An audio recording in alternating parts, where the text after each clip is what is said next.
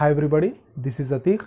I once again welcome all of you to my YouTube channel Engineering Drive, and I once again welcome all of you to the disk scheduling algorithms. Now today I am going to discuss about circular scan disk scheduling algorithm. How this scheduling algorithm will work. Okay, in order to find out the number of tracks, how we can make use of this disk scheduling algorithm, everything I am going to show you with the help of the same example which I have discussed in the previous set of videos. I will take the same example and let us see how the circular scan disk scheduling algorithm will work.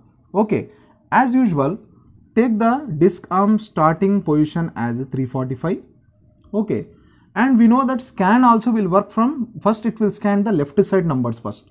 So here also as it is 123, next to 105, and it will go to 0 again. Sir, this is same, no? It is same like of scan only. Then what is the difference here in circular scan? Here the one thing that is added is circular.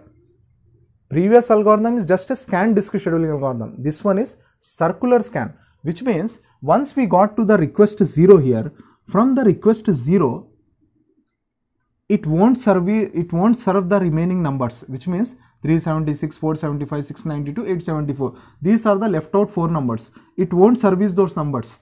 What this circular scan will do means, unlike scan disk scheduling algorithm, it will directly move to the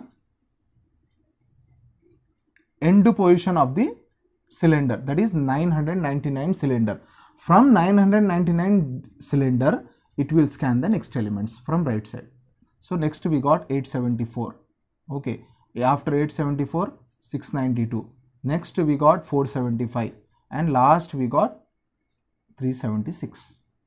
Okay, the main difference between scan and circular scan is, in scan disk scheduling algorithm, once we move to the 0th cylinder, from 0th cylinder we will service all the remaining cylinders from left to right only.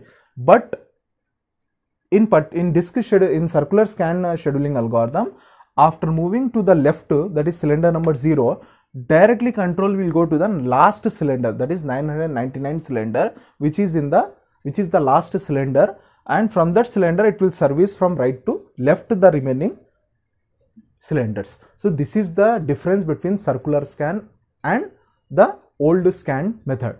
So don't get confused with this one. So if you have not watched the scan disk scheduling algorithm, first you watch that one, then you come to this one, so that you can understand very clearly. Now the circular scan has been completed. Now graph generated. Now finally we need to find out the number of tracks. So same method to find out the number of tracks. Take this line, 345 minus 0, 345 minus 0 plus 999 minus 0 plus 999 minus 376. So 345 plus 999 plus 999 minus 376. 900 minus 300 means 600, 620 and 623.